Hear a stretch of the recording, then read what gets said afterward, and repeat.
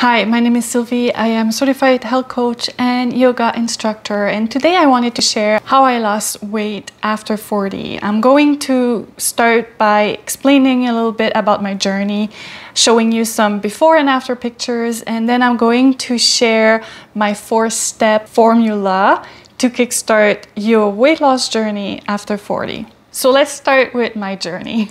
I always struggled with food cravings, particularly sugar cravings, but I somehow managed to keep my weight mostly under control until about the age of 40 because I was cooking almost all my foods from scratch and my diet was very healing and I was avoiding inflammatory foods. So basically throughout my childbearing years, I only gained 15 pounds. But when I turned 40, I didn't change anything, and somehow then I managed to gain another 15 pounds within a year, and that's when I started panicking and thinking, I gotta find something that works. I have to deal with this situation. By that point, I also felt like I was a slave to food because my food cravings were out of control. I couldn't really stick to any type of weight loss diet. I mean, I stuck pretty well to healing protocols because there are ways to make sweets and desserts using healthier ingredients. But when it came to really trying to reduce my calorie consumption and take control of my food cravings, I felt like I was powerless. And also I spent tons of time in the kitchen, cooking everything from scratch. I spent lots of money following expensive meal plans and healing protocols, and I found this to be really problematic. So what changed? How did I go from not being able to stick to anything and feeling like I was a slave to my food cravings and to expensive diets? Well, the number one thing that changed is that I discovered a way that allowed me to not have to rely on willpower alone to succeed in my weight loss journey. And that was through fasting, both intermittent fasting and what I call modified fasting. When I discovered what it meant to become fat adapted, I realized that I could be free from my food cravings and that I didn't have to rely on willpower alone. I could feel amazing even if I went without food. I could eat a nice, satisfying meal without feeling like I had to eat something sweet after my meal. So how long did it take me to lose 30 pounds after 40? Well, it took 2 years, and that is an important factor to consider as you plan your own weight loss protocol. I never recommend that you go for a fast weight loss. And so I went slow and steady, and over the course of 2 years, I was able to lose 30 pounds, get back to my pre-pregnancy weight, feel amazing in the process, and experience true food freedom. And I have been at that weight for over a year, and I fast much less, but I still don't have to give that much thought to my food.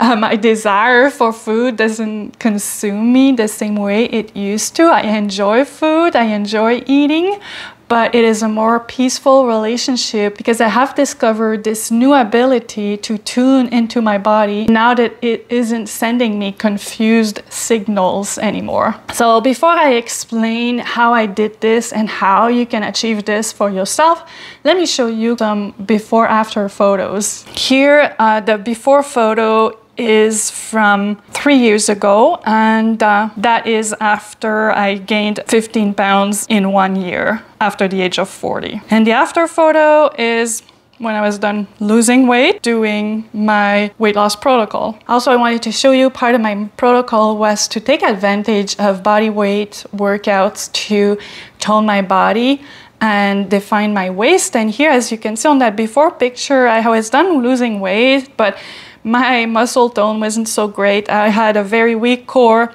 and so I decided to really start focusing on that, which you can see on the after picture. And if you want to see a couple more before and afters and some testimonials, check the link in the description below where you'll see the blog post and where you'll find more information. So how can you lose weight after 40? Well, as I mentioned already, the first thing to do is to become fat adapted. That is how you're going to teach your body to stop relying solely on glucose for energy. That is also how you avoid feeling weak and unwell when you go without food for more than 3 hours. And then you're gonna pick your fasting method.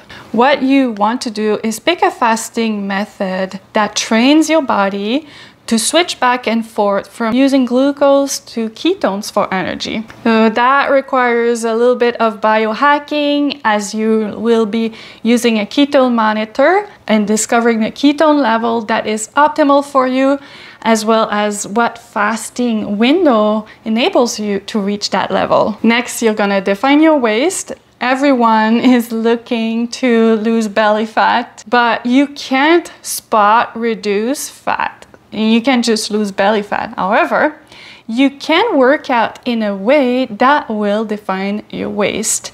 And also, as you are fasting, that is a stress on your body, just like calorie restriction is or carb restriction would be. You want to mitigate how much stress you're putting on your body, and that's why I enjoy gentler forms of body weight workouts that are inspired by yoga. And lastly, the best of the stages, you're going to implement maintenance mode. After reaching your goal weight, you're going to settle on a fasting and exercise routine that makes you feel amazing while not making you lose more weight. That's how you do it. That's how you can lose weight even after 40. I put all the information to follow this protocol exactly, plus all the tools that you need in one package that I call my weight loss transformation. And I also offer coaching if you think you need more accountability and some guidance to personalize the approach and find your fasting window. So if that's something you want to look into, I'll leave a link in the description where you can find that information as well. You can get rid of your food cravings and feel amazing and discover true food freedom. That's what I did, and that's what I help my clients do, and I would love to help you do the same thing.